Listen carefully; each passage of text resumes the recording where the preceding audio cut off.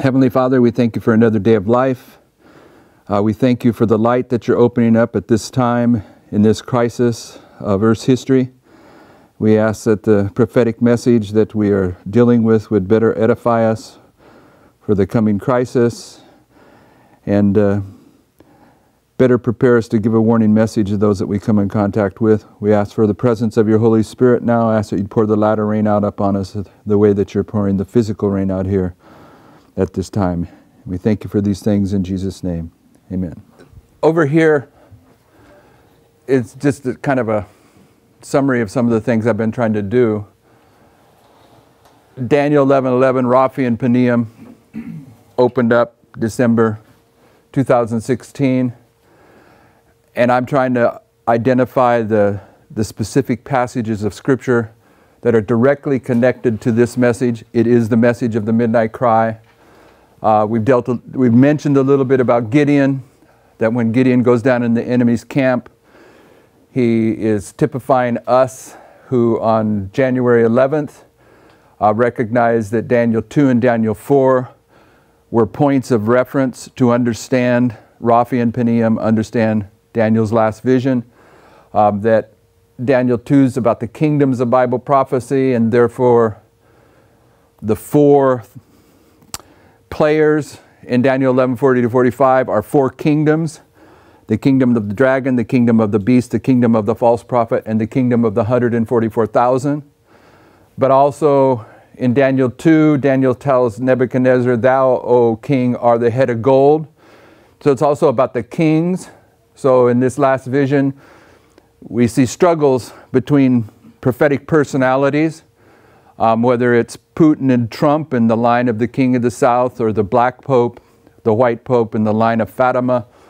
The kings are part of the story there. And also in Daniel 4, we see the 2520, speaking to the chronology that is part of the Midnight Cry message.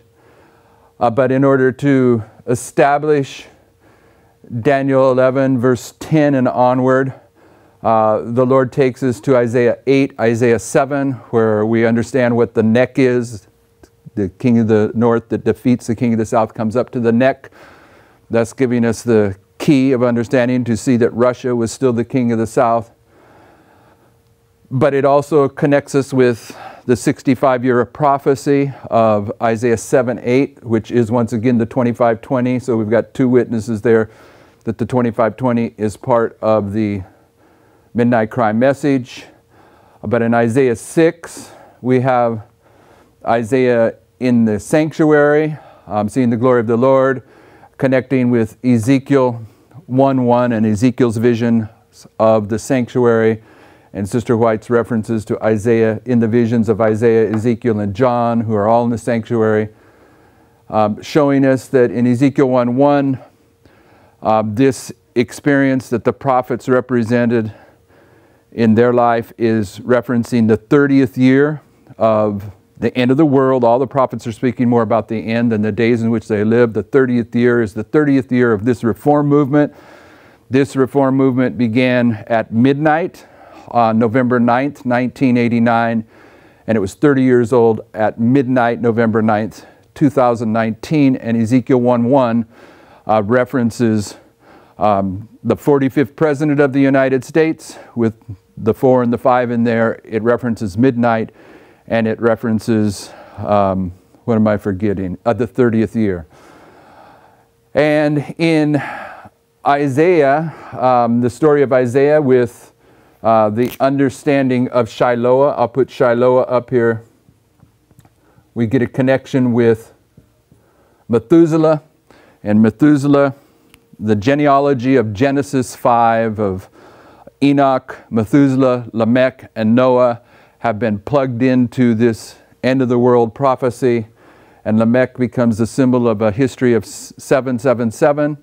It's 777 days from November 9th, the 30th year, to December 25th, 2021. That history is the history of the 45th president. So where I was going to next, which we started in Matthew 16 yesterday, was I'm making the argument. Let's start with that Matthew 16 is the second witness to Palmoni. So let's go to Daniel 8:13 to start. Most of us in this movement are familiar and comfortable with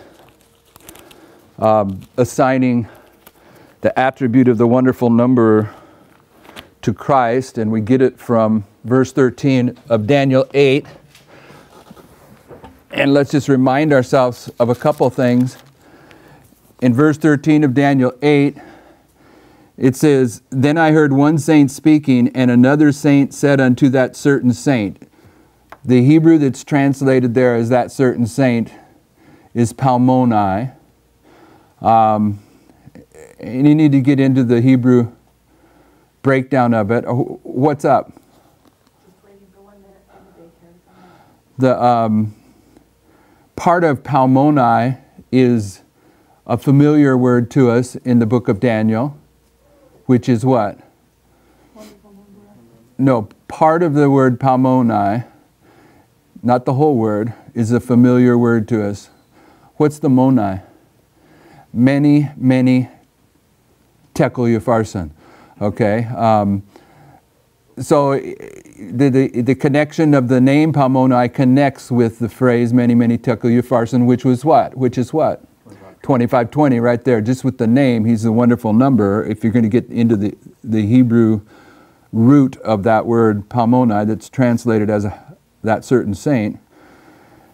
But the question is asked there, how long shall be the vision concerning the daily sacrifice and the transgression of desolation?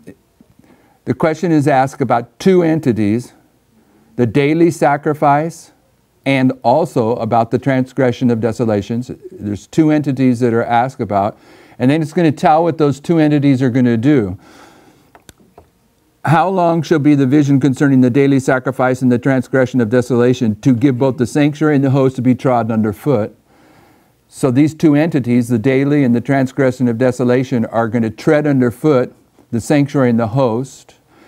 This is the question that leads to verse 14, and verse 14, according to Sister White, is the foundation and central pillar of Adventism. But verse 14 is the answer, and you can't have an answer without a question. So you can't separate verse 13 from the foundation and central pillar of Adventism. So verse 13 is also the foundation and central pillar of Adventism, of this movement. And we know, we're not going to do a study on this, we know that Gabriel is given the job assignment now in the following verses of explaining this vision to Daniel, and when he does so, we understand the answer as Adventists in verse 14, unto 2300 days then shall the sanctuary be cleansed, that's October 22nd, 1844. But Gabriel is given the job assignment to make Daniel understand these things, and what he does, he gives him a second witness to October 22nd, 1844, as the chapter proceeds, and he introduces the 2520. The 2520 that ends on October 22nd, 1844, gives Daniel a second witness to October 22nd, 1844.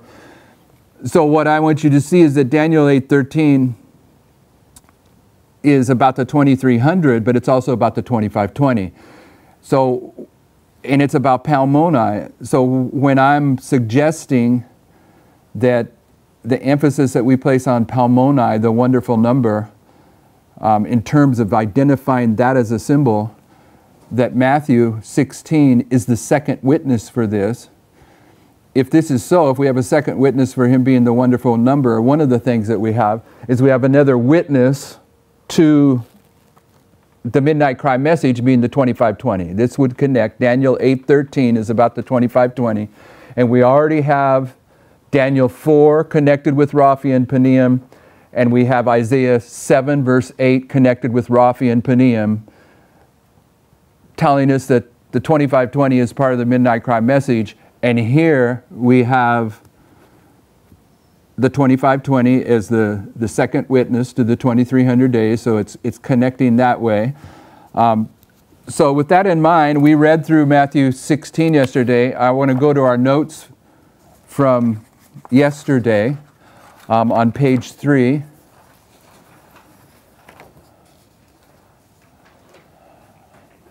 And I want to argue because I believe the wonderful number is the wonderful number, that this chapter in Desire of Ages is purposeful. It's chapter 45.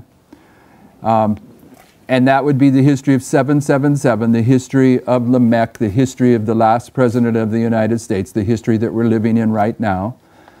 And I want to argue that the next chapter, chapter 46, is the Sunday law, if you want to put it that way, or the first Sunday law would be July 18th, 2020. And I'm saying that because the Sunday law was typified by October 22nd, 1844. That's where the door closed in the Millerite movement, and the door closes at the end of Adventism at the Sunday law. Therefore, on October 22nd, 1844, we had the conclusion of what? 46 years, from 1798 to 1844. So 46 is a symbol of the construction of the temple, the development of the temple, the sanctuary and the host. It's about these two entities, the sanctuary and the host. So I'm saying that chapter 45 is speaking to the history of the 777, and chapter 46, it's not an accident that chapter 46 follows chapter 45. It would do it numerically, but I'm saying that it's purposeful that 46 is also speaking to the temple of our history. And what happens in chapter 46 is Sister White comments on the transfiguration, okay, of Christ. And who appears with him at that point? Moses and Elijah, representing those that are going to be saved at the second coming, those that have to die, as Moses did, and those that do not die, as Elijah represents, the 144,000. And of course, Christ. And how many disciples did Christ take with him to the Mount of Transfiguration? Did he take 12?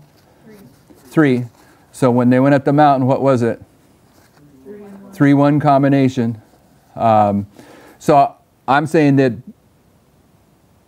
all of this is present truth. So let's read through quickly the chapter 45. These aren't long chapters.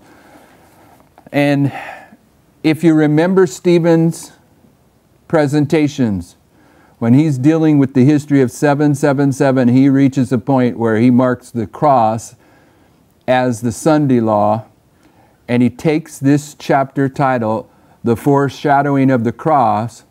The foreshadowing is a history that leads to the cross, and he makes it the history of 777. And I'm saying I agree with him, but it's also the history of the 45th President of the United States. I do not believe that this chapter title is an accident or a coincidence. This is purposeful, okay?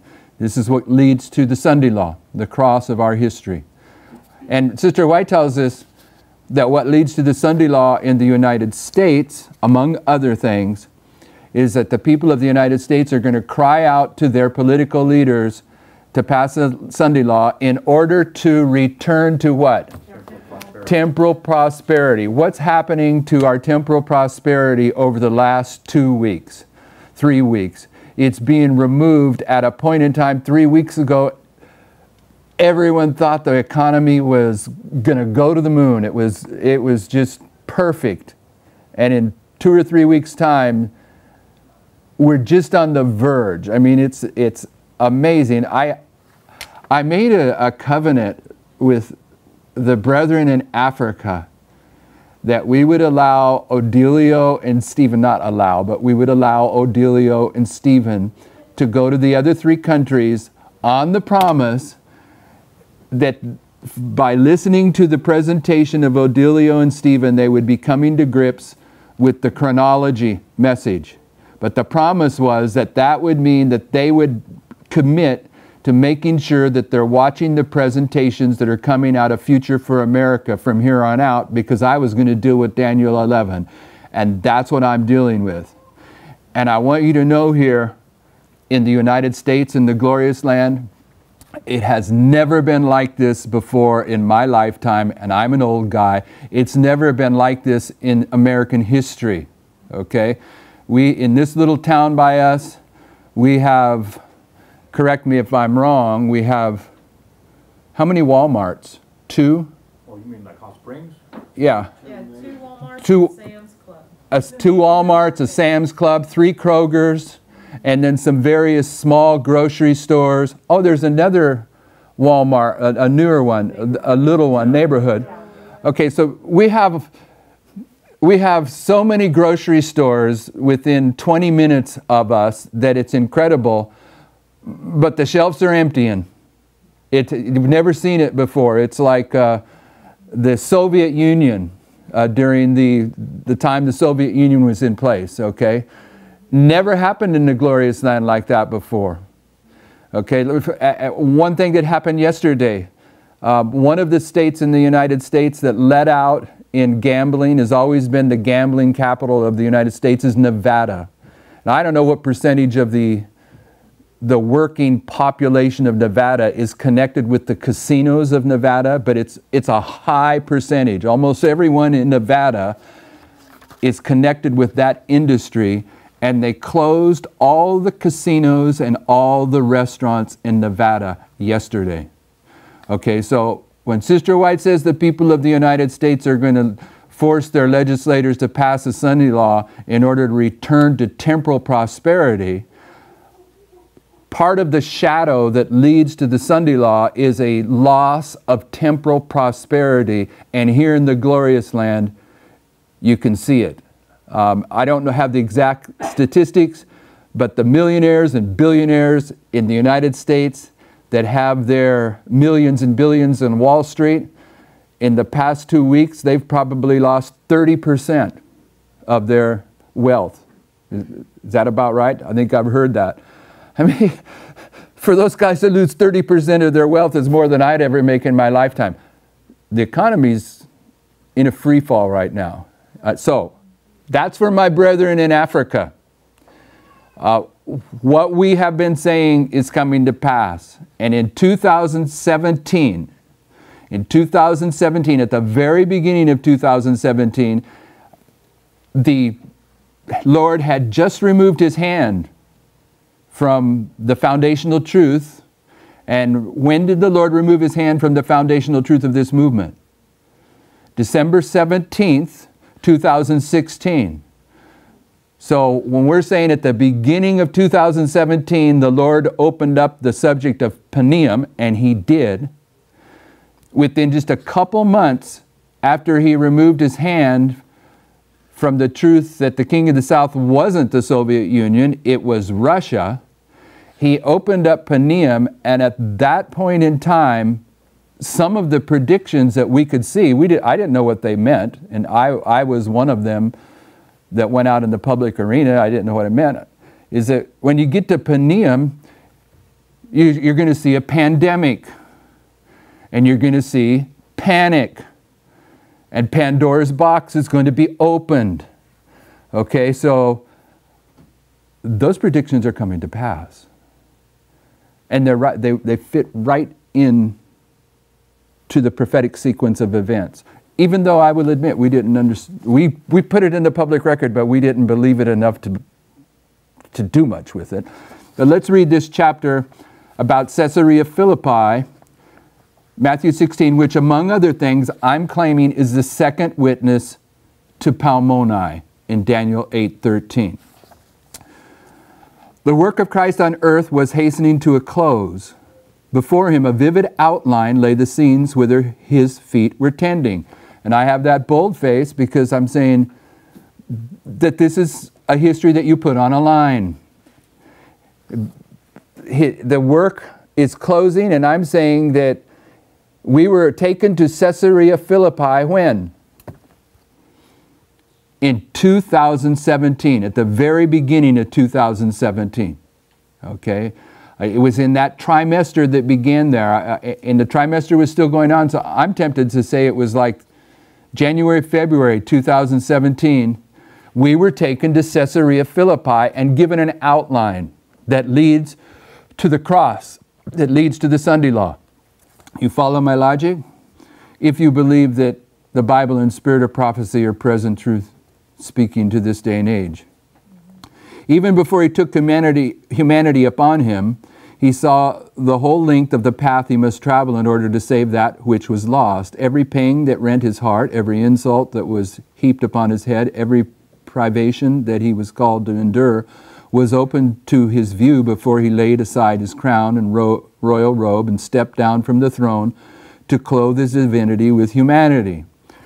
Just to remind you, I'm saying, and I was looking at information this morning, gathering some brief information, rather than going back and trying to recreate my notes from 2017, I just got on the internet, okay? And I came across one video clip, there were several, of some Christian that had made a trip to Paneum, to the Temple of Pan, and it's a historical site. He's just walking on the path, and the Jews have the markers. He was putting his camera on and reading what it says, and it's anything I tell you about the Temple of Pan today is right there at that location in Israel. You can go see it. And he pointed out, not to the level that we do, that this spring that is in that satanic temple is the spring that feeds the Jordan River, and the Jordan River dumps into the Dead Sea. And I want you to see that this was just expressed by Sister White.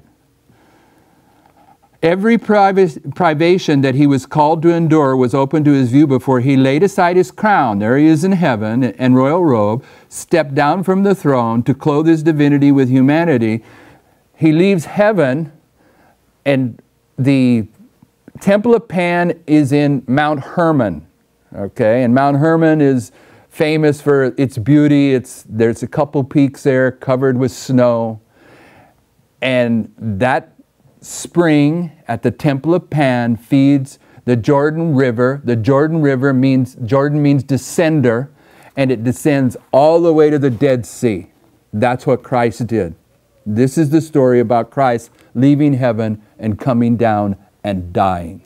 And the truth of that water is the truth that you and I have to be baptized into as he was baptized in the Jordan River if we are going to have eternal life. Okay, so there is so much symbolism in Caesarea Philippi that if you don't see it, then you won't get the significance that this chapter, Matthew 16, is the second witness for Palmoni, which is Daniel 8:13, which is the central pillar and foundation of Adventism, and you have to get it. You have to see this.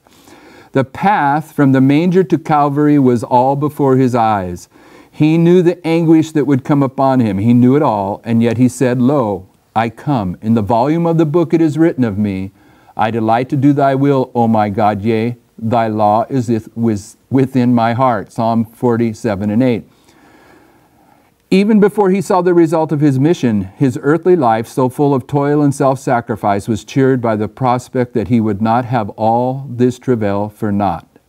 By giving his life for the life of men, he would win back the world to its loyalty to God. Although the baptism of blood must first be received, although the sins of the world were to weigh upon his innocent soul, although the shadow of an unspeakable woe was upon him, yet for the joy that was set before him, he chose to endure the cross and despised the shame.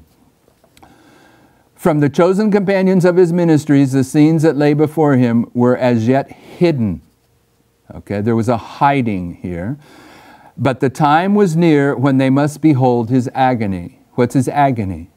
The cross. Okay, so there's a hiding time, and then the truth of the cross is going to be opened up.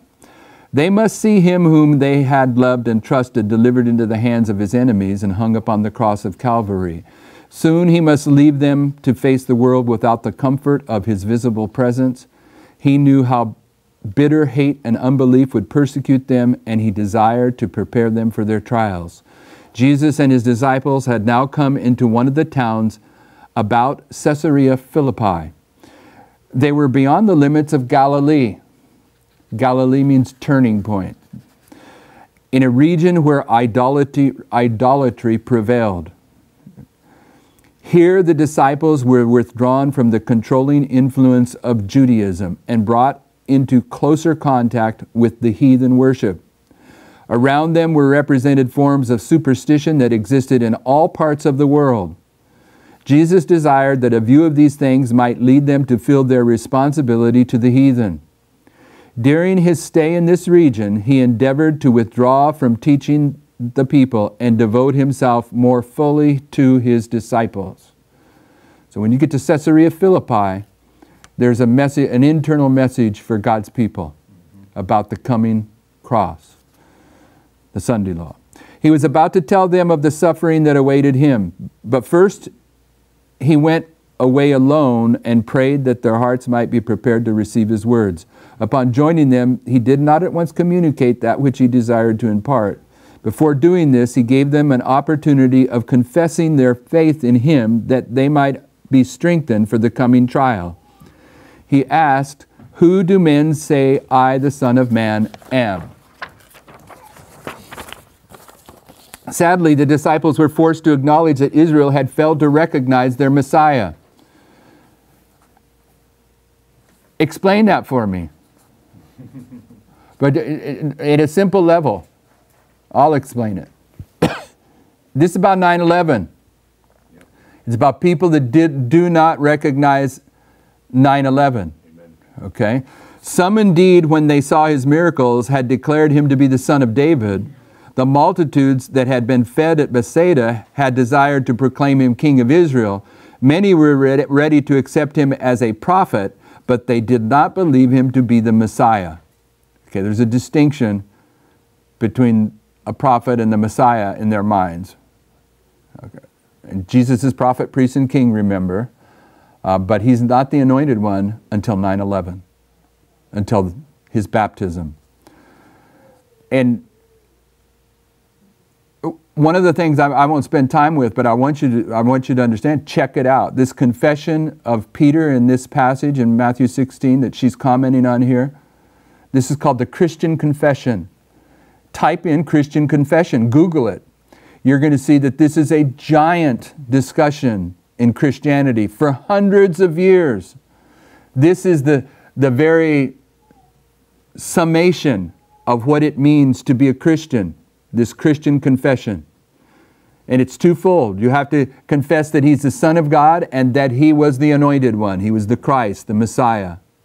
So if you're going to discuss what it takes to be a Christian or to be saved as a Christian, and you want to get into the theology of Christianity for hundreds of years, this is the point in the Bible that controversy, because there's a controversy over it, and that discussion takes place. So I'm saying that Matthew 16 is an important passage in Scriptures, if only for that. Okay, this is Daniel 8 is an important passage of Scripture because of the 2300-year prophecy. There's certain passages in Scripture that are primary passages, okay? Matthew 16 is one of them. That's what I'm wanting you to see here.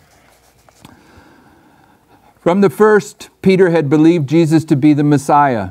Many others who had been convicted by the preaching of John the Baptist had accepted Christ, began to doubt as to John's mission when he was imprisoned and put to death, and they now doubted that Jesus was the Messiah for whom they had looked so long. Okay? So there were many people that had accepted 9/11, and they had accepted John the Baptist. They had accepted the message that led to 9/11. They had accepted the concept of the messenger that came in advance of 9/11. But at the death of John the Baptist, they began to question the role of John the Baptist. And when they did that, then their confidence in 9/11 was swept away also. So they've polluted that. They've just taken that and just... They may have polluted it, but it's just what happened. I know, but they've switched it to the opposite way. Like, the disciples of John were the ones that had the doubt, when in reality... No, she's not limiting this to the disciples of John. The disciples in general. Many others who had been convicted by the preaching of John. That's a generic statement. That's not just the disciples of John. That's this whole movement. Oh. This whole movement was willing to say, yes, Brother Jeff was the messenger that was raised up. But if you can cause the movement to doubt the messenger that's raised up, then you can cause the movement to reject 9/11. Okay, they're directly connected. Nothing new under the sun. Many of the disciples who had ardently expected Jesus to take his place on David's throne left him when they perceived that he had no such intention. John 6:6. She's referring to John 6 here, and in John 6:6, they turned and walked no more with him forever. He lost most of his disciples at that point in time. Why? Because of prophetic misapplication. He says, you must eat my flesh and drink my blood. And they said, we're not cannibals. They would take his word literally and refuse to apply them spiritually. Okay, they're going to say the history of the Old Testament has to be literal history for that time and place, and it doesn't speak to the end of the world spiritually. Okay, and they turn and walk no more with him forever. But Peter and his companions turned not from their allegiance. The vacillating course of those who praised yesterday and condemned today did not destroy the faith of the true follower of the Savior. Peter declared, thou art the Christ, this is the Christian confession, thou art the Christ, the Son of the living God. He waited not for kingly honors to crown his Lord, but accepted him in his humiliation. Peter had expressed the faith of the 12, yet the disciples were still far from understanding Christ's mission. The opposition and misrepresentation of the priests and rulers, while it could not turn them away from Christ, still caused them great perplexity. They did not see their way clearly. The influence of their early training, the teaching of the rabbis, the power of tradition still intercepted their view of truth. From time to time, precious rays of light from Jesus shone upon them, yet often they were like men groping among shadows. But on this day, before they were brought face to face with the great trial of their faith, the Holy Spirit rested upon them in power. For a little time their eyes were turned away from the things which are seen to behold the things which are not seen. Beneath the guise of humanity, they discerned the glory of the Son of God. Jesus answered Peter, saying, Blessed art thou, Simon Bar-Jonah, for flesh and blood hath not revealed it unto thee, but my Father which is in heaven. He just changed his name. He just went into a covenant relationship with Peter. And we spoke about what Bar-Jonah means yesterday. Yes? What do you think about what he said there, for flesh and blood have not revealed it? So it almost sounds like Jesus himself didn't reveal it, but God the Father revealed it. Do you think that's what he's saying? Because he became flesh and blood and dwelt among man. The Holy Spirit revealed it to him. The Holy Spirit, his Father did. The Holy Spirit, the Holy Spirit revealed it to Peter. The Holy Spirit revealed it. Yes. So that's the latter rain. Yes. That's the latter rain. That's Jesus and Peter are having a dialogue, and Jesus is saying, my Father revealed this to you. And how does the Father reveal something through it to us? Through his word, through his Spirit. Jesus is right there. Peter was following the influence of the Holy Spirit. Why can you prove that from the context of Matthew 16 at a very simple level without getting into the deep theology? What's Peter going to do? Peter's going to be both a Sadducee and a publican and a Pharisee in this story, right? He's going to be a wise and a foolish. Here he's wise, and there's a spirit that influences him, and in a moment there's going to be another spirit that influences him to argues against Christ. So it's an influence of either a good spirit or an evil spirit. You follow my logic? The truth which Peter had confessed is the foundation of the believer's faith. It is that which Christ himself has declared to be eternal life. So what's the foundation of our faith? The truth which Peter confessed. The truth which Peter confessed. That's a correct answer, but it's not what I'm after. What's the foundation of our faith? 9/11. 9/11, and that Jesus Christ, the Son of God, is the angel that came down out of heaven at 9/11. Because he's the angel that came down on August 11th, 1820. Sister White says it was no less a personage than Jesus Christ. It was Jesus Christ who came down, Christ being the anointed one, that came down at 9/11. And he's the sent. He's the sent of God. And what's the sent? The Holy Spirit and Jesus. Okay, but we won't go there. I thought you were going to the pool that is the sent. But we won't go there. It is that which Christ himself has declared to be eternal life. But the possession of this knowledge was no ground for self-glorification. Through no wisdom or goodness of his own had it been revealed to Peter. Never can humanity of itself attain to a knowledge of the divine. It is as high as heaven. What canst thou do? Deeper than hell. What canst thou know? Only the Spirit of adoption can reveal to us the deep things of God. Only what? The Spirit, which eye hath not seen, nor ear heard, neither have entered into the heart of man. God hath revealed them unto us by his Spirit. For the Spirit searcheth all things, yea, the deep things of God. The secret of the Lord is with them that fear him. And the fact that Peter discerned the glory of Christ was an evidence that he had been taught of God. Ah, indeed, blessed art thou, Simon Bar-Jonah, for flesh and blood hath not revealed it unto thee.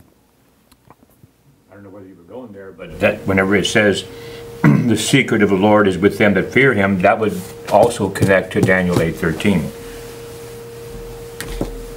Why? Because in Daniel 8:13, it's the number of secrets. The number of secrets. It's the definition of Talmoni, the number of secrets. No, I wasn't going there, but I don't mind going there. I'm glad you put that in the record. But what did Peter discern when the Holy Spirit was on him, influencing him? The glory of Christ. What's Christ's glory? His character. His character. What is character?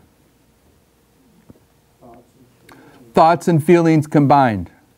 So what's opened up to the 144,000, who Peter represents here, he's a symbol of the 12, but his name is 144,000. Through the Holy Spirit, what is opened up to Peter is his character, and his character is speaking at least in part to his thoughts. And his thoughts, what I'm saying, include his revelation of numbers, if that's the way to say it, in chronology. It's part of his character. It's part of who he is. And it's opened up. Peter sees it. Okay? In Psalms 25:14, she only quotes half of that. She says, the secret of the Lord is with him that fear him. But if you go read that, it says, the secret of the Lord is with them that fear him, and he will show them his covenant. So when you get that secret, you're entering into a covenant, and that's what you're being shown, is this covenant. And the covenant's the 25:20. That's a number. It's the 7. It's the Sabbath. It's all the 126. Yeah, it's all there. It's a 252. It's a 63. It's the covenant language. Yeah, so his glory includes the numerical revelation. Yes. Yeah. If that's an okay way to say it. Yeah. And Peter is a symbol of that in his name. You see that. And why do we care about his name? Well, we care about his name just because we care about his name. But in context of the Midnight Cry message that we're in, what does Isaiah 8:18? Yeah. His sons are for signs and for wonders. And that allows us to nail down Methuselah, which is Shiloah. So we have to, not only the numbers, but the names. That's part of his glory. Okay, Jesus continued, I say unto thee, thou art Peter, and upon this rock will I build my church. And the gates of hell shall not prevail against it. Now, Sister White's going to go on and say this, he's not building his church on Peter because the gates of hell are going to prevail against Peter within 10 seconds. Okay, but they're really going to prevail against Peter at the cross. She's going to make just the simple logic. And she's doing that because of Catholicism, saying this passage here, this is another point about the significance of Matthew 16. This is the passage in the Bible that the Catholic Church claims the authority of the popes, saying, looky there, he put Peter as the head of the church, and we're just following in Peter's footsteps. We're the vicar of Christ on earth. This chapter in the Bible is just dripping with Christian significance. It's as important as Daniel 8, and I'm saying it's the second witness to Daniel 8:13. But Sister White's going to refute that idea. Who's the rock that the church gets built upon? Christ. But who are we? We're the stone. We're the living stones in that temple. So there is a relationship, a connection there. Anyway, Jesus continued, I say unto thee, thou art Peter, and upon this rock will I build my church, and the gates of hell shall not prevail against it. In the extra handout here, I mean, it's common. All I did this morning went and cut and pasted some things off the internet. That's the name of this temple of Pan, is the gates of hell. All right? And that's where he's at. So if you don't know that, you read it, you think that Christ is just speaking about the great controversy between Christ and Satan. But if you realize that the temple of Pan's name was the gates of hell, and he's right there at that place, it's being specific to the temple of Pan. Okay? The word Peter signifies a stone, a rolling stone. Peter was not the rock upon which the church was founded. The gates of hell did prevail against him when he denied his Lord with cursing and swearing. The church was built upon one against whom the gates of hell could not prevail.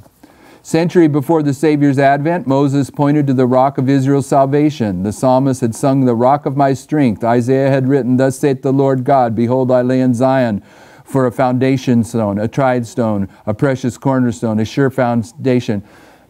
What's the difference between Zion with a Z and Sion with an S? None. Okay, we just heard none. Where is Zion at? Jerusalem. And I'm here to tell you that Jerusalem is Zion or Sion if you want it to be, but the temple of Pan is at Mount Hermon. And Mount Hermon is Zion. Did you know that? Did you know that if you Google that, you're going to see a controversy, a Christian controversy that has went on for years and years, coming from Matthew 16. Whether Mount Hermon is Sion or Mount Zion in Jerusalem is Zion. The Sabbath school we had at Germany, that was the Sabbath school. It's the first time I've ever heard it discussed. We put this in place when Paneum opened up in 2017. That's where the German camp meeting was dealing with. It was probably going against what I was teaching. But you have to know the distinction. What is Mount Hermon compared to Mount Zion? Okay, who's Hermon? Who's Hermon? He's a goddess, a god, right? You mean Hermes? Like? Hermes. What is Hermes? That's that. Hermeneutics. Yeah, hermeneutics. Okay, so was that my phone beeping off? Yeah, it was buzzing. They're done, whoever was doing that. Okay, so anyway. So what are you defining that just in a very quick way? Mount Hermon is Mount Zion logistically. They both are the same. They're both called that in the scriptures. Zion and Sion is Jerusalem. Yeah. But Mount Hermon is also called that. My point isn't really arguing about the distinction. I'm saying that once again out of Matthew 16, you have a controversy that is a Christian discussion for hundreds of years. Matthew 16 is a profound chapter in the Bible. They all are, but I'm just pointing one out as we go on. When we get to our secondary notes, I have some more information on Sion and Zion. Peter himself, writing by inspiration, applies this prophecy to Jesus. He says, if you've tasted that the Lord is gracious, unto whom coming a living stone, rejected indeed of men, but with God elect precious, ye also as living stones are built up a spiritual house. Other foundation can no man lay than that it is laid, which is Jesus Christ. Upon this rock, said Jesus, I will build my church. In the presence of God and all the heavenly intelligences, in the presence of the unseen army of hell, Christ founded his church upon the living rock. The rock is himself, his own body, for us, broken and bruised. Against the church built upon this foundation, the gates of hell shall not prevail. How feeble the church appeared when Christ spoke these words. There were only a handful of believers, only a handful of believers, against whom all the power of demons and evil men would be directed, yet the followers of Christ were not to fear. Built upon the rock of their strength, they could not be overthrown. For 6,000 years, faith hath builded upon Christ. For 6,000 years, the floods and tempests of satanic wrath have beaten upon the rock of our salvation, but it stands unmoved. Peter expressed the truth, which is the foundation of the church faith, and Jesus now honored him as the representative of the whole body of believers. He said, I will give unto thee the keys of the kingdom of heaven, and whatsoever thou shalt bind on earth shall be bound in heaven, and whatsoever thou shalt loose on earth shall be loosed in heaven. The keys of the kingdom of heaven are the words of Christ. Amen. Okay, the keys that are given to the 144,000 is not CNN. It's not signing up for the Jesuit oath. Amen. It's the Bible and the Spirit of prophecy. All the words of Holy Scripture are His and are here included. These words have power to open and to shut heaven. They declare the conditions upon which men are received or rejected. Thus the work of those who preach God's word is a savor of life unto life or death unto death. Theirs is a mission weighted with eternal results. The Savior did not commit the work of the gospel to Peter individually. At a later time, repeating the words that were spoken to Peter, he applied them directly to the church. And the same in substance was spoken also to the 12 as representatives of the body of believers. If Jesus had delegated any special authority to one of the disciples above the others, we should not find them so often contending as to who should be the greatest. They would have submitted to the wish of their master and honored the one of whom he had chosen. Instead of appointing one to be their head, Christ said to the disciples, Be ye not called rabbi, neither be ye called masters, for one is your master, even Christ. She's speaking to Catholicism there, but she's speaking to us here as well. All ye are brethren. Also to the Protestant churches, because they call their ministers reverend. Yeah, and they're the image of the beast at that level. The head of every man is Christ. I'm going to drop to the next paragraph on page 6. After Peter's confession, Jesus charged the disciples to tell no man that he was the Christ. This charge was given because of the determined opposition of the scribes and Pharisees. More than this, the people and even the disciples had so false a conception of the Messiah that a public announcement of him would give them no true idea of his character or his work. But day by day he was revealing himself to them as the Savior, and thus he desired to give them the true conception of him as the Messiah. The disciples still expected Christ to reign as a temporal prince. Although he had so long concealed his design, they believed that he would not always remain in poverty and obscurity. The time was near when he would establish his kingdom. That the hatred of the priests and rabbis would never be overcome, that Christ would be rejected by his own nation, condemned as a deceiver, and crucified as a malefactor, such a thought the disciples had never entertained. But the hour of the power of darkness was drawing on, and Jesus must open to his disciples the conflict before them. He was sad as he anticipated the trial. Hitherto he had refrained from making known to them anything relative to his sacrifice and death.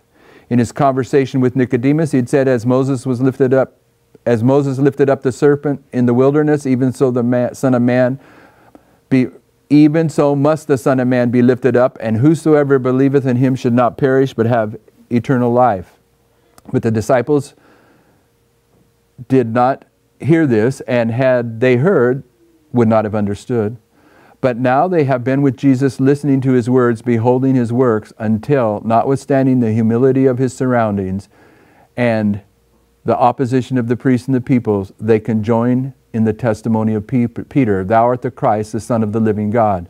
Now the time has come for the veil that hides the future to be withdrawn. I'm saying the veil that held the future was withdrawn in 2017. Right after he removed his hand from Raphi and Peniam. I'm saying that we didn't jump on board. We saw some things. I mean, I had 9/11 when I looked up there. We saw some things and put it in the public record right off the bat, and I'm encouraged by that. I'm probably the only person on planet Earth that's encouraged by this pandemic. We said that was going to take place, and it is. And the panic. Okay? But we didn't stay on point and carry it out to its full conclusion. We said more besides pandemic and panic as well. When it was open, we were in the middle of a puddle, and as soon as it was in the next trimester, it's been nonstop hits from apostasy since that's been open. It's like that's all we've had to deal with was different troubles. Yeah, and troublous people, troublous doctrines. I get it. I was there. Every trimester since then, and the troubles that have come. A new twist from here, a new twist from there. All across the world. Yeah. Kind of off the subject, but you reminded me of it when I was doing that word study on the word panic the other day. I'm pretty sure that at the Red Sea, when the Israelites were...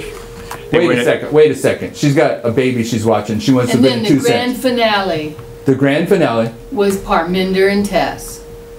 And they were here. What's the point? So we're talking about all the different things that were coming in. I hope that's the finale. Let him carry on. Thank you. Okay. Anyway, I think it says in Spirit of Prophecy that the Israelites were in a panic. But Moses was the only one that said, you know, trust in the Lord, let's go forward. Well, I don't know if the world's in the panic, but that's what's on the headlines all over the place now with the market. It's in a panic. Where did I leave off? Now the time has come for the veil that hides the future to be withdrawn, 2017. From that time forth began Jesus to show unto his disciples how he must go unto Jerusalem and suffer many things of the elders and chief priests and scribes and be killed and be raised again the 3rd day. So from that point on, he began to teach us about July 18th. From that point on, he began to teach us about December 25th. Because those are the 2 crosses. Because that history is the history of the doubling. Speechless with grief and amazement, the disciples listened. Christ had accepted Peter's acknowledgement of him as the Son of God, and now his words pointing to his sufferings and death seemed incomprehensible. Peter could not keep silent. He laid hold upon his master as if to draw him back from his impending doom, exclaiming, "Be it far from thee, Lord, this shall not be unto thee." Peter loved his Lord, but Jesus did not commend him for thus manifesting the desire to shield him from suffering. Peter's words were not such as would be a help and solace to Jesus in the great trial before him. They were not in harmony with God's purpose of grace toward a lost world, nor with the lesson of self-sacrifice that Jesus had come to teach by his own example. Peter did not desire to see the cross in the work of Christ. The impression which his words would make was directly opposed to that which Christ desired to make on the minds of his followers, and the Savior was moved to utter one of the sternest rebukes that ever fell from his lips. "Get thee behind me, Satan. Thou art an offense unto me, for thou savorest not the things that be of God, but those that be of men." So what did Peter say? Peter said, it's absolutely out of the context of the Bible and the spirit of prophecy. It's absolutely inconsistent with the love of God that God would allow a nuclear attack on Nashville, Tennessee. Or a Sunday law. Or a Sunday law. That's what I was thinking, the Sunday law. Or a Sunday law. Because the cross is the Sunday law. Yeah. No Sunday law. They're right there at the same time. Yes. Oh, yeah. okay, you're speaking to the removal of the Sunday law by the P&T movement. Yeah. Well, what you're saying about July 18th, that fits in there too. Okay. Satan was trying to discourage Jesus and turn him from his mission, and Peter, in his blind love, was giving voice to the temptation. The prince of evil was the author of the thought. His instigation was behind that impulsive appeal. In the wilderness, Satan had offered Christ the dominion of the world on condition of forsaking the path of humiliation and sacrifice. Now he was presenting the same temptation to the disciple of Christ. He was seeking to fix Peter's gaze upon the earthly glory, that he might not behold the cross to which Jesus desired to turn his eyes. And through Peter, Satan was again pressing the temptation upon Jesus, but the Savior heeded it not. His thought was for his disciple. Satan had interposed between Peter and his Maker, that the heart of the disciples might not be touched at the vision of Christ's humiliation for him. The words of Christ were spoken not to Peter, but to the one who was trying to separate him from his Redeemer. Get thee behind me, Satan. No longer interpose me and my erring servant. Let me come face, pardon me? No longer interpose between me. No longer interpose between me and my erring servant. Let me come face to face with Peter, that I may reveal to him the mystery of love, of my love. Peter's the 144,000. We put that. Larry put that in the record on Sabbath. Okay, the numerical value of his name. His name's already been put in place before this takes place in Matthew 16. So what's that tell you about the 144,000? He's fully settled into the truth both spiritually and intellectually, and he still gets on the wrong side of an issue. It's not just an issue. It's an issue of earth. It's earthly glory. It's an earthly issue, like a social justice issue. A social justice issue, yeah. It would sidetrack you to look at the earth versus to look to heaven. Okay.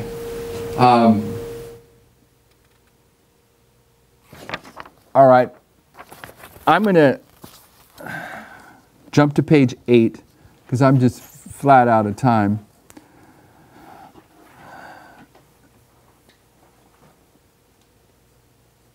I'm going to go to the second paragraph from the bottom.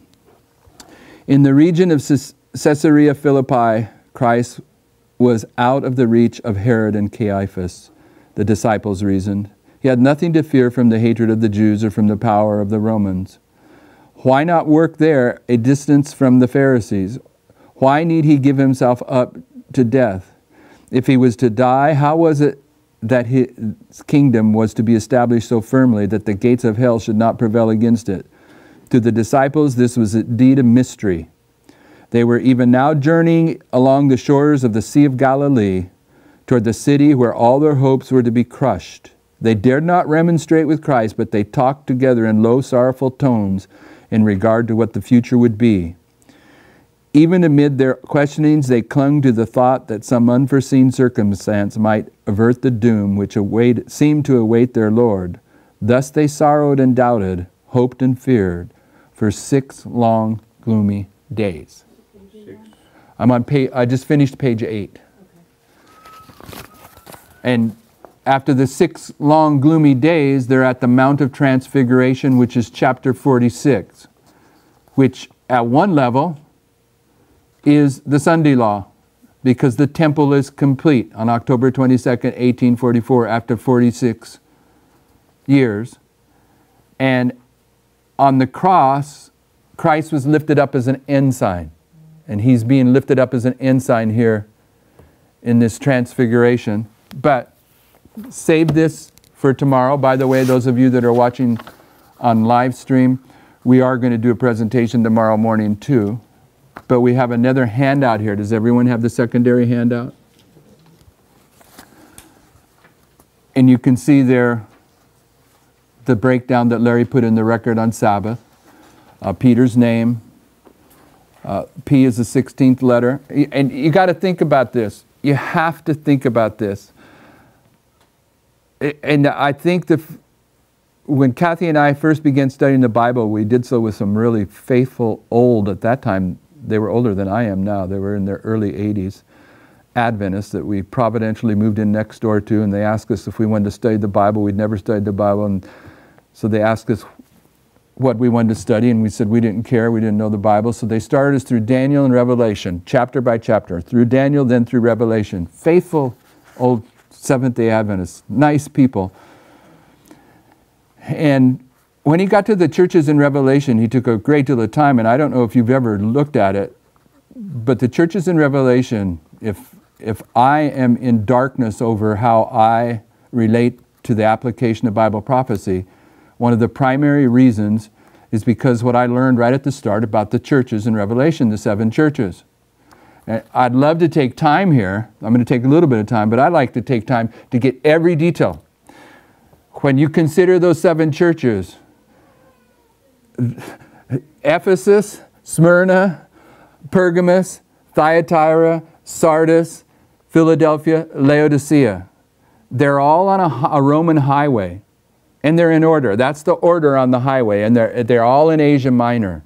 Okay, so on that Roman highway, if you're going to take that highway in that time period, you were going to come to those 7 churches in order. And the message of those 7 churches was consistent with the geography of that city, the history of those cities, the culture of those cities, the names of those cities. Every little detail in Revelation 2 and 3 about those churches that were in those cities has a spiritual application. It blows your mind. It means that after the flood, when God is bringing the landmass to the surface, that He had to make sure that Asia Minor was created in that way, so that hundreds of years later, when the Romans built this highway, that they would go in that direction. And He had to make sure that this city was on a mountain, because that was going to be part of the story, and that this city had been hit by earthquake after earthquake, because that was part of the story, that Laodicea had underground water springs of lukewarm water. He had to control everything about Asia Minor for thousands of years, including the selection of their names. And so my point is when that brother took us through that and I seen that it was valid, I realized that Christ has control of every little detail there is. And it's from that point of reference that I don't have a problem seeing the details such as Peter's name value, okay? Christ is in control of all those things. And if you haven't settled in, I mean, that, among other things, Daniel 2 and 3, or Revelation 2 and 3 with the 7 churches, if you settle into there isn't one word in there that isn't profound on how God controlled the history, the culture, the geography to put them in place. Okay, it just blows your mind. Go study it if you haven't ever done it. Very quickly, Acts 17, verse 26, and also Deuteronomy 30, 10-4. I'm sorry, not 10-4. Anyway, Acts, one at a time. Acts 17, 26. 26. You can read it.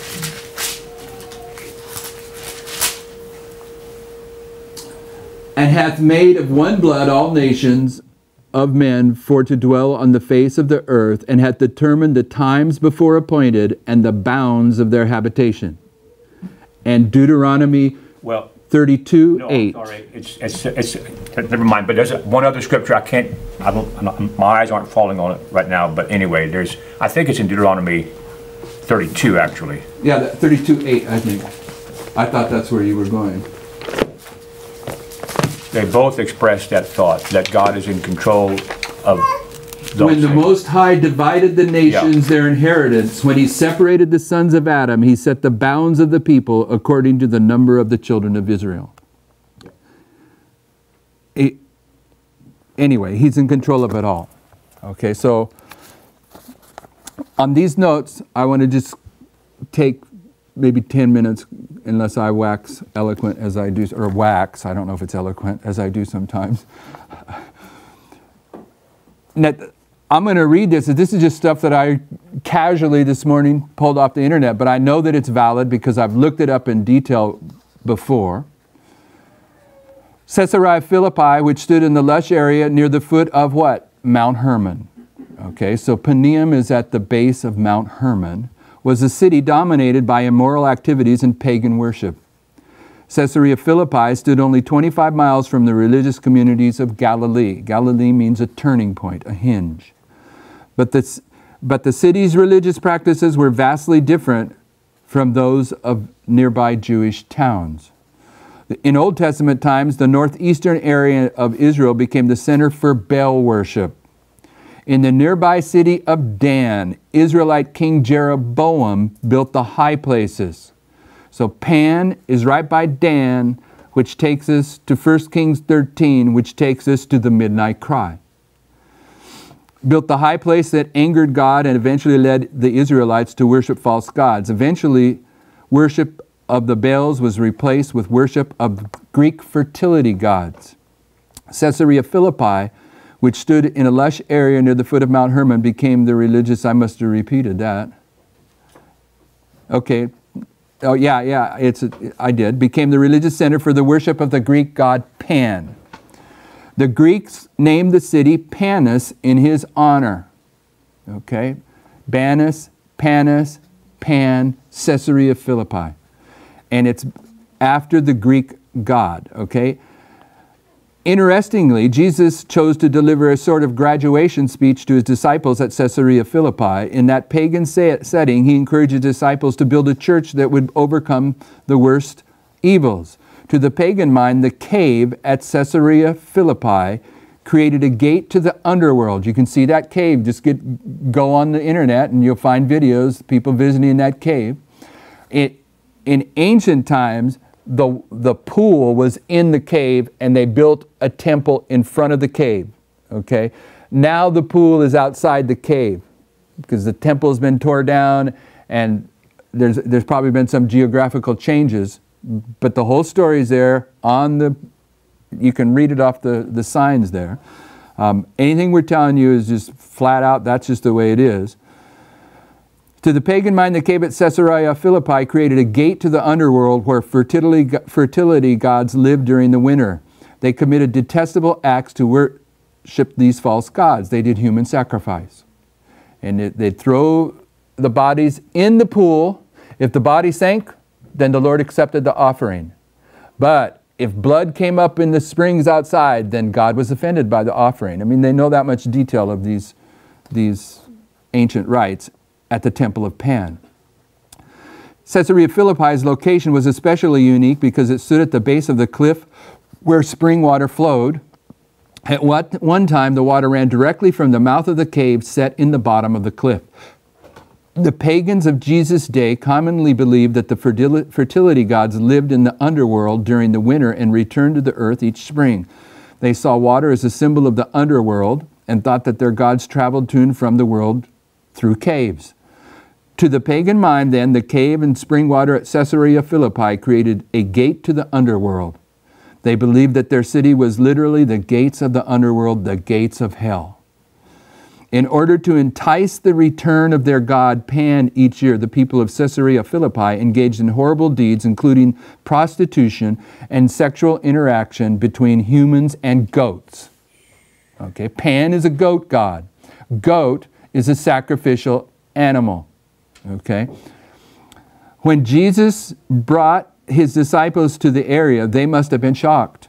Caesarea Philippi was like a red light district in their world, and devout Jews would have avoided any contact with the despicable acts committed there. It was a city of people knocking on the doors of hell. Okay, so that's where he took them. And I could jump to the end to go to Mount Hermon because it's at the base of Mount Hermon, but I won't. I'm going to switch now to try to give you my argument about why this is the second witness for Daniel 8:13 and Palmoni. Philippi, the town was named after Caesar, but it was built by one of Caesar's workers, a lesser than Caesar. What would you call it? If Caesar's the king, Herod Philippi built it, and Herod Philippi was a general, okay, and Caesar was the king. So he named it after Caesar because he wanted to suck up to Caesar, Caesarea, but he was also full of himself, so he included his name, Philippi. That's why those two names are there. Okay, Caesarea Philippi.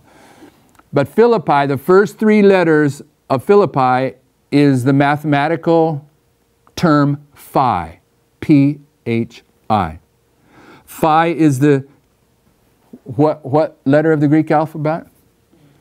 It's the midnight letter of the Greek alphabet. Okay, the 21st letter of the Greek alphabet, and in mathematics is used as a symbol for the golden ratio. Okay? The golden ratio refers to a special number that is approximately equal to 1.618. Okay? The special number that refers to the golden ratio, which is called phi, that mathematical number is 1.618.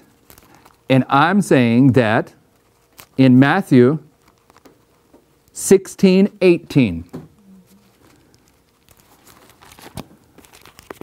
16:18 is phi.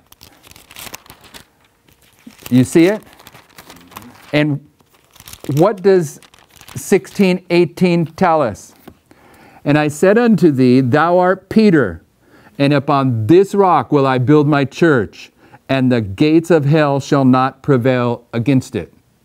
Okay, here's Palmoni wanting us to see that in Caesarea Philippi, that the first three letters of Philippi is phi, which is the golden number, the golden ratio, and the very verse is speaking to that ratio, and it's saying that I will build my church. Okay?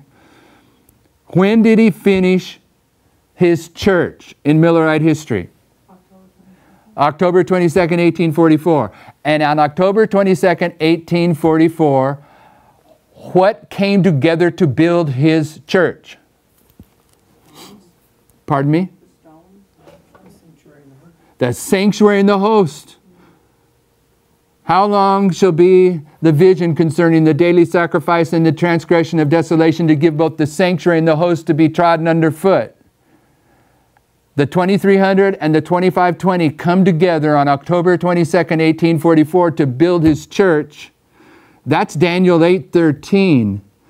But upon Matthew 16:18, which is phi, this is where he's going to build his church, that the gates of hell will not prevail against it. Do you see the connection? This is Palmoni. Amen. You see it? Okay.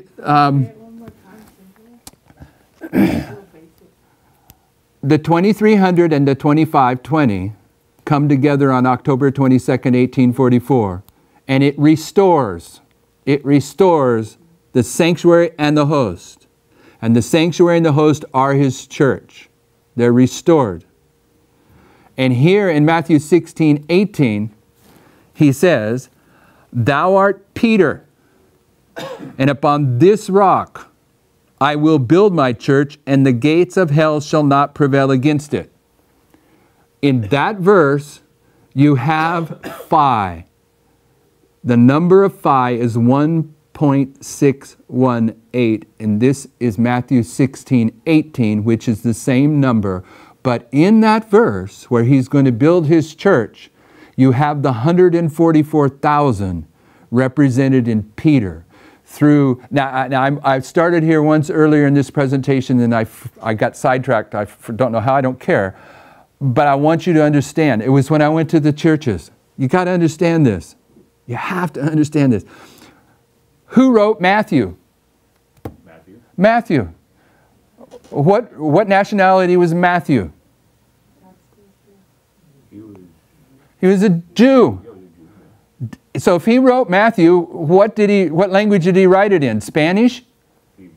Hebrew. Okay. And in order to get into the manuscripts of the New Testament, it's going to end up in what? Greek. Okay, it's going to go from Hebrew to Greek. But God's going to choose a specific Bible for God's people at the end of the world, which is the King James Bible. Right? So Matthew has went from Hebrew to Greek to English. All right, so you in order to solve Peter's name and see the 144,000, you're seeing a P as the 16th letter, not in the Hebrew, not the 16th letter in the Greek, but the 16th letter in the English. Okay, God had to control Peter's name through Hebrew to Greek to English and make sure that the number of letters in the English alphabet corresponded to the letters we have today. By the way, when they wrote the King James Bible, was it the same amount of letters in the English alphabet as exists today? No. They've changed. They've lost some vowels. So he controlled all of that.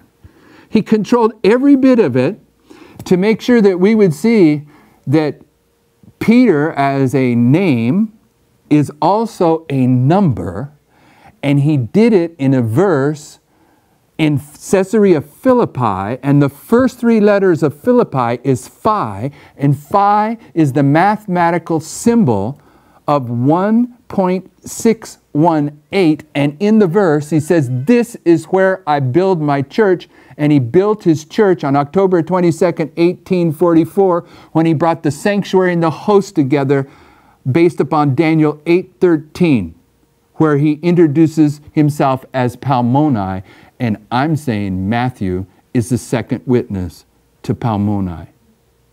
Do you see it? Okay, there's more to it. We'll get to the more to it. The golden ratio refers to a special number that is approximately 1.618. Is also known as the golden section, golden mean, divine section, medial proportion, golden cut, extreme and mean ratio, golden number, or divine proportion.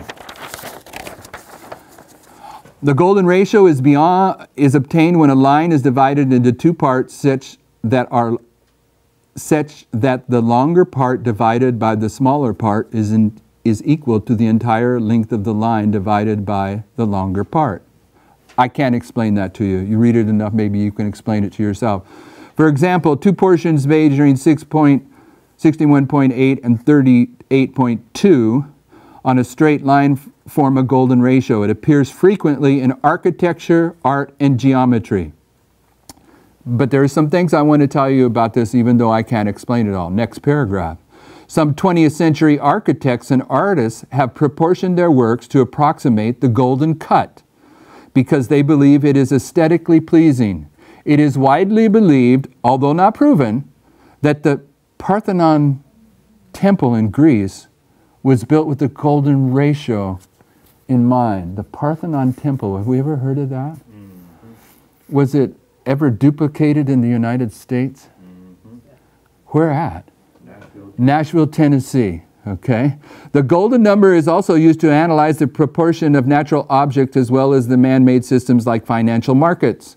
The golden ratio is an irrational number which is a real number that cannot be represented in a simple fashion. The digits continue with no noticeable pattern. Fibonacci's golden ratio. The relationship of Fibonacci's sequence to the golden ratio is this. Now this is another mathematical phenomenon besides the golden ratio called Fibonacci's sequence. But they're connected, and you got to see this.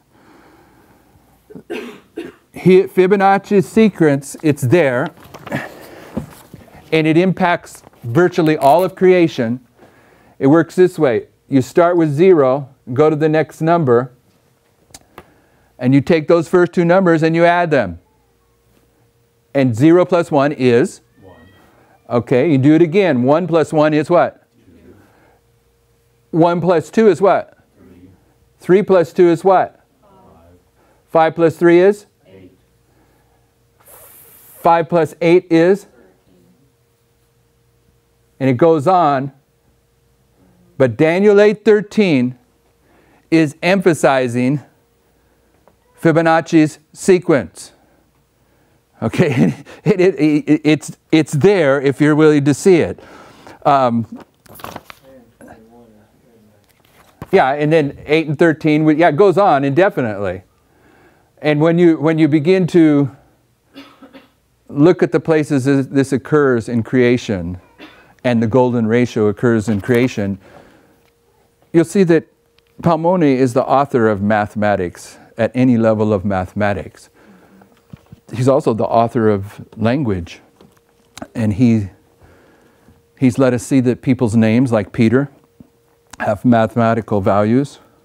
Okay, let me read a couple more things. I won't do page 3 on Zion and Sion, but I want to finish this last part. I think it's interesting that he's the author of universal languages, because the universal language is math and music.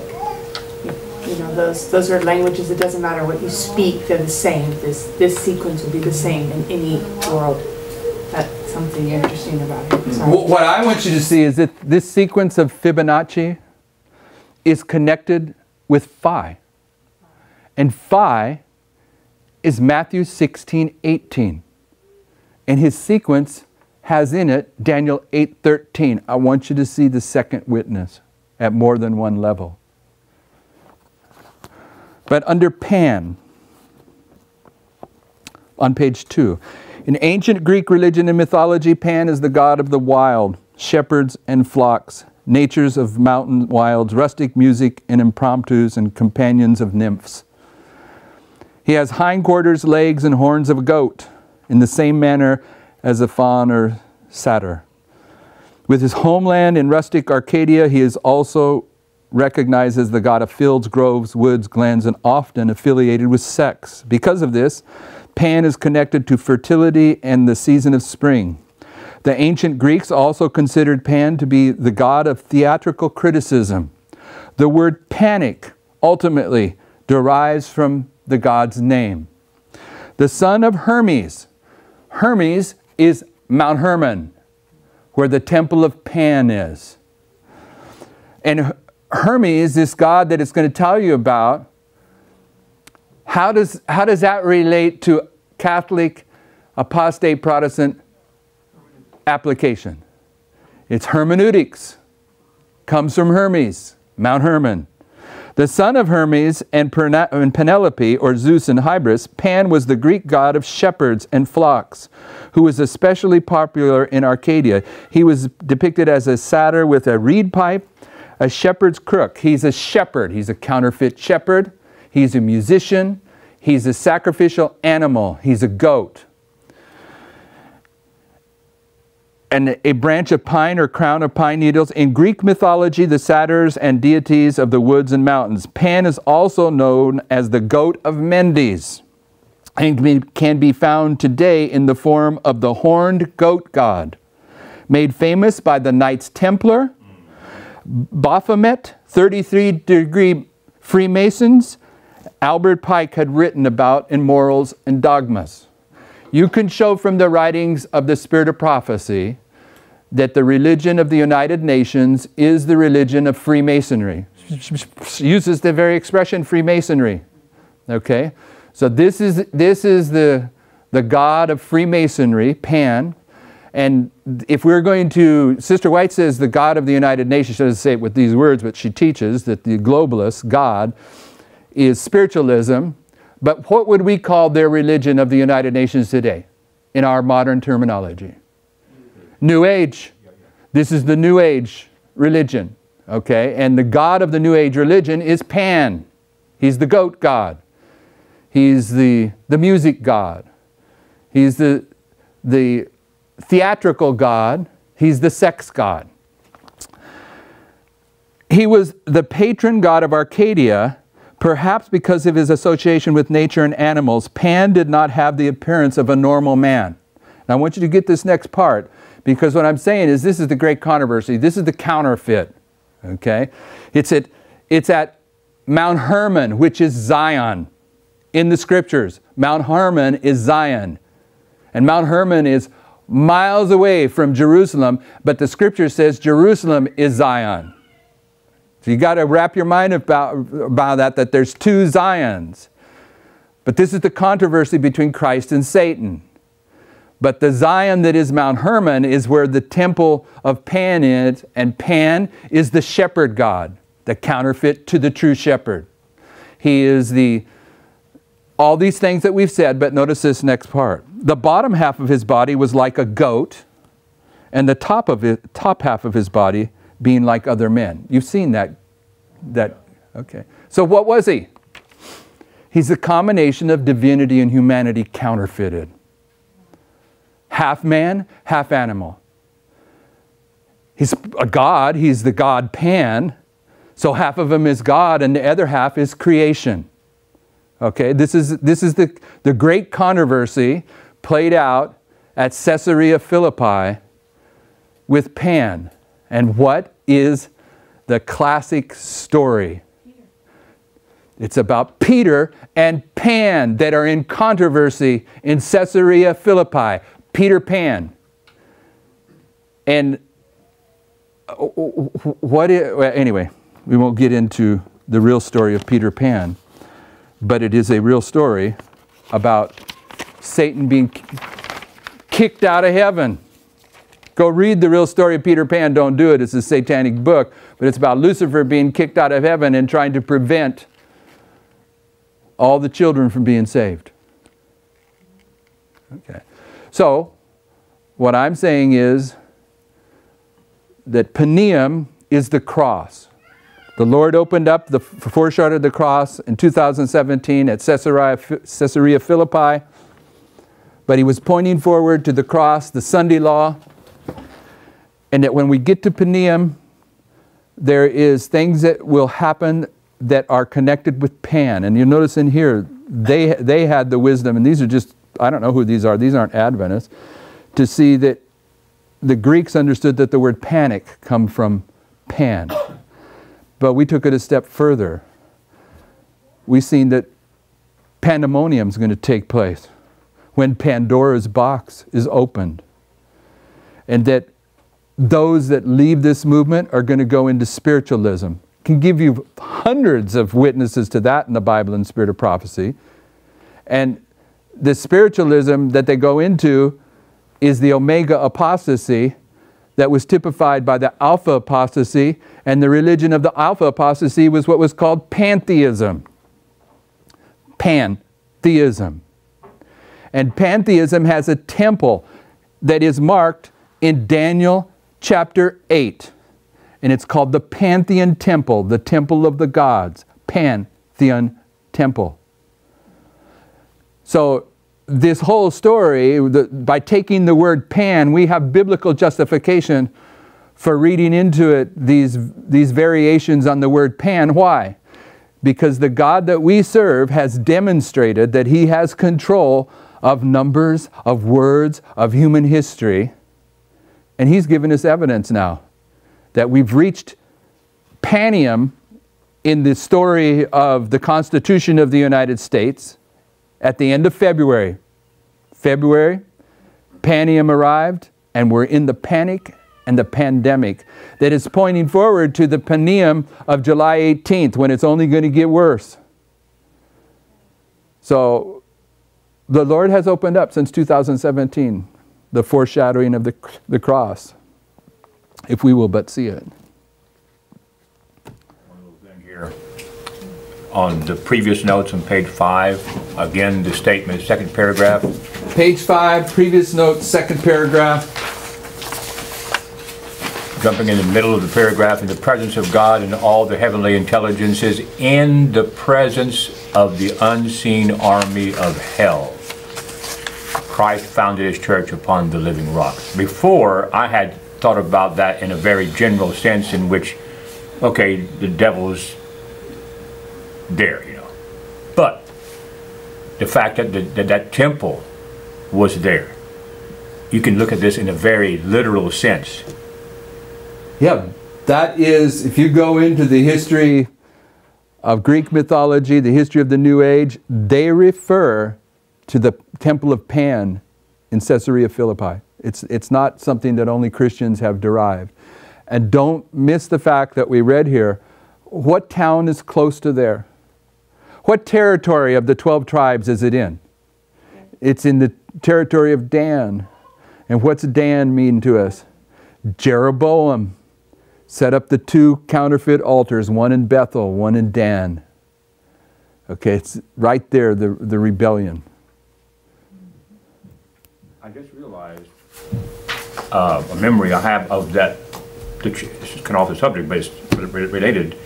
There in the chapter in Patriarchs and Prophets, either that one or the one just previous to it, where it's called Apostasy of the Jordan. She's dealing with Numbers 25.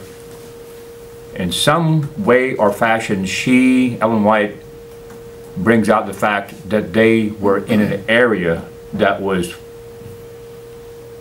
grossly heathen. I'll just generalize it. As they were here. As they were here. So you can connect Numbers 25 with this. Rightly so. I was going to say, speaking about all those pandemonium, and I was watching, well, I was looking yesterday at the so-called visible sign of the other movement, and it just happens to be pants. Yeah. But then I just looked up where the word pants comes from, and just look at this real fast, just one sentence. The word comes from the name of stock figures in a comedy, dell'arte, a form of Italian comic theater popular throughout Europe from the 16th to the mid 18th century, which is 16, 18. Yeah. And pan is associated with theater. And pants came out of that history. Pantomime. Before the talkies.